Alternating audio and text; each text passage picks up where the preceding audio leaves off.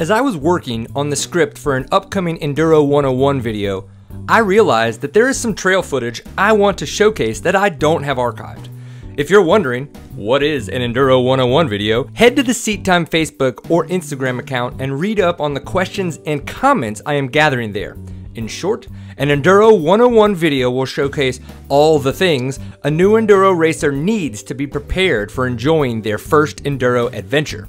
Knowing I wanted to put some content out to help those who are going to be getting back to racing and riding, I dug into my notes and remembered this epic picture of Mike Lafferty at the 2020 Greenbrier Enduro before 2020 turned into a dumpster fire. This picture caught my attention for many reasons, and they're all reasons we can learn from. Before we get too deep, I want you to know that Mike Lafferty won the Enduro overall. He was on a licensed dual sport, and he did it from row 95. That is just damn impressive. I'm gonna break down this picture, showcase to you, the viewer, why Mike Lafferty's riding position is so well articulated. To do this though, I also have to talk about some pictures of those with less aggressive body positioning. At the end of the video, you and I will have key points that we can ride away with and practice the next time we ride our dirt bikes. To get started, let's talk about where Lafferty's eyes are and how far down the trail he is looking. As a young whippersnapper on my XR80, broken zipper and torn jersey, I remember hearing, "Look ahead, look down the trail, don't stare at the front fender," or "Why are you looking at your gas tank?" All of these phrases either came from my dad, you know him as Papa Pierce, or from the many other racers who passed me time and time again at the kids' races. But why? Why were they telling me to look ahead? When we look down the trail, we know what is coming. When we know what is coming, we can better prepare for what lies ahead. This is our best chance to be proactive with the obstacles and quick course directional changes that will be happening in front of us. If we are focusing on the exact spot we're in, or the spot directly in front of us, i.e. the front fender, we are only able to be reactive to what we come across on the trail. This means our reaction time is slowed down and we technically cannot go as fast. Knowing what lies ahead, or which way the trail is going to go, allows us to set up our body and bike to carry the most momentum we can muster down the trail. Log crossings, rock gardens, or even quick right-hand turns are great examples of this. In the picture we have here, the way Lafferty is looking many feet down the trail gives him the time to adjust his bike, body, and mind for whatever lies ahead. Let's zoom out on the picture so we can look at the rest of Lafferty's body position. 1, he is standing up. Why does that matter? Standing up allows more incremental control over the motorcycle. If you're sitting, your mass is part of the motorcycle. If you're standing, your mass is separate and can be used to manipulate the motorcycle. 2, he is leaning the motorcycle over so the tires are as parallel to the ground as he can get them. But because he is standing, he can lean his body weight to the outside peg of the motorcycle. Weighting the outside peg pushes the motorcycle into the ground so he can get maximum traction. His bike and body are working in tandem in this picture. They are not fighting each other. 3rd is the forward placement of his body on the motorcycle. Again, he is standing, and due to this, he can get his body weight further over the front end of the motorcycle. We want our body weight as forward as possible during a turn so we can get the front tire to dig in for maximum traction. Last key points of Lafferty's body position are his limbs. Look at the way he is connecting himself to the motorcycle. His hands are lightly grasping the bars, one finger on the clutch, just in case, and he's on the balls of his feet. Looking at his right foot and the rear brake, it's tough to tell if he is actively braking, but I doubt that he is.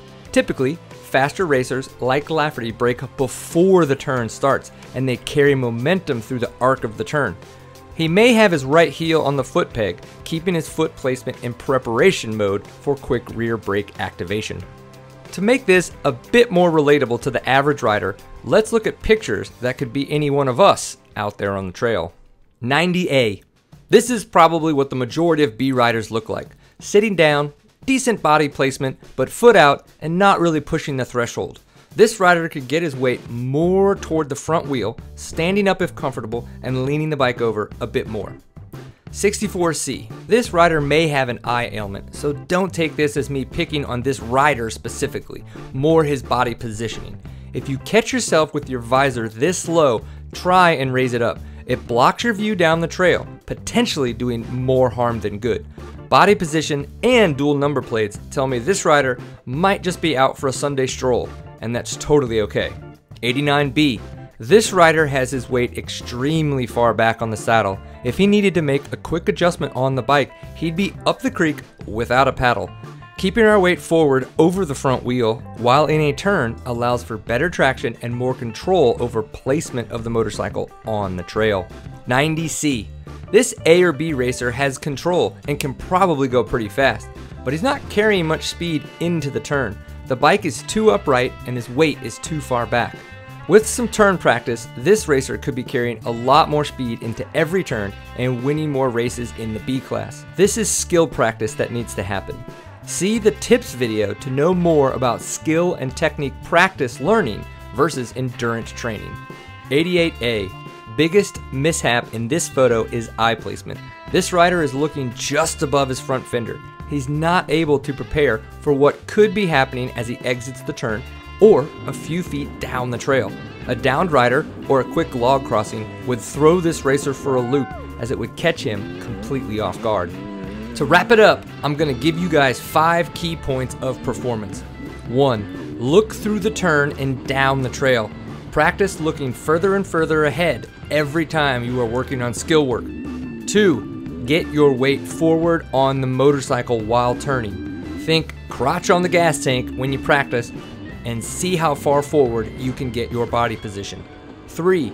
Stand up and brake leading into the turn, not while in the turn. This takes practice. A figure 8 track or a nice oval track will give you 10 to 15 minutes of fun working on these techniques. 4. Lean the motorcycle and weight the outside peg. This will dig the tires in and help you keep traction as you are carrying speed. And 5. Stay on the balls of your feet and keep your limbs prepared. Majority of enduro races, you don't know what's coming. You need to stay light, agile, and prepared for anything. Thanks for watching today, guys. Hopefully you can ride away from this video with some things to go off and work on. It's been a lot of fun to talk with riders more and more about how they can improve their speed and enjoyment on the bike. Let me know what you thought about my breakdown, and also, if I missed anything, make sure you call it out in the comments below. As always, if you're not a subscriber, think about hitting the subscribe button. If you think a friend could get some help from the thoughts shared here, please share this video with them. Support Seat Time by grabbing a shirt from Pint Services or Threadless, link in the description. If nothing else, give this video a thumbs up, and I hope to see y'all on the trail soon. Always enjoy a pint full of awesome.